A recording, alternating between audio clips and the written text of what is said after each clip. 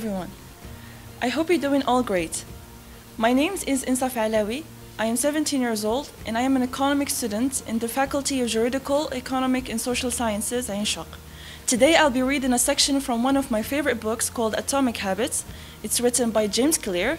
So in this book, James tries to teach us how we can build good habits and stick to them, and also how we can get rid of bad ones. So I hope you enjoy my reading session, and thank you so much for your time, and let's start.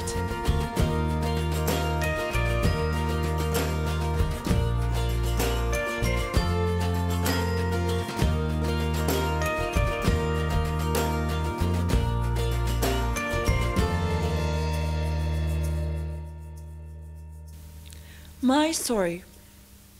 On the final day of my sophomore year of high school, I was hit in the face with a baseball bat. As my classmate took a full swing, the bat slipped out of his hands and came flying toward me before striking me directly between the eyes. I have no memory of the moment of impact. The bat smashed into my face with such force that it crushed my nose into a distorted U-shape. The collision sent the soft tissue of my brain slamming into the inside of my skull. Immediately, a wave of swelling surged throughout my head. In a fraction of a second, I had a broken nose, multiple skull fractures, and 2 shattered eye sockets. When I opened my eyes, I saw people staring at me and running over to help. I looked down and noticed spots of red on my clothes.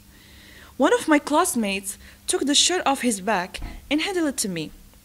I used it to block the stream of blood rushing from my broken nose. Shocked and confused, I was unaware of how seriously I had been injured. My teacher looped his arm around my shoulder, and we began the long walk to the nurse's office, across the field, down the hill, and back into school. Random hands touched my sides, holding me upright. We took our time and walked slowly. Nobody realized that every minute mattered. When we arrived at the nurse's office, she asked me a series of questions. "What year is it?" 1998, I answered. It was actually 2002. "Who is the President of the United States?"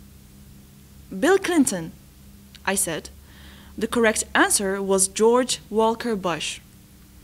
"What is your mom's name?"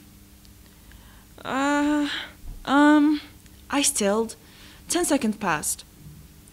"Patty," I said it casually, ignoring the fact that it had taken me 10 seconds to remember my own mother's name. That is the last question I remember. My body was unable to handle the rapid swelling in my brain, and I lost consciousness before the ambulance arrived. Minutes later, I was carried out of school and taken to the local hospital. Shortly after arriving, my body began shutting down. I struggled with basic functions like swallowing and breathing. I had my first seizure of the day. Then I stopped breathing entirely. As the doctors hurried to supply me with oxygen, they also decided the local hospital was unequipped to handle the situation and ordered a helicopter to fly me to a larger hospital in Cincinnati.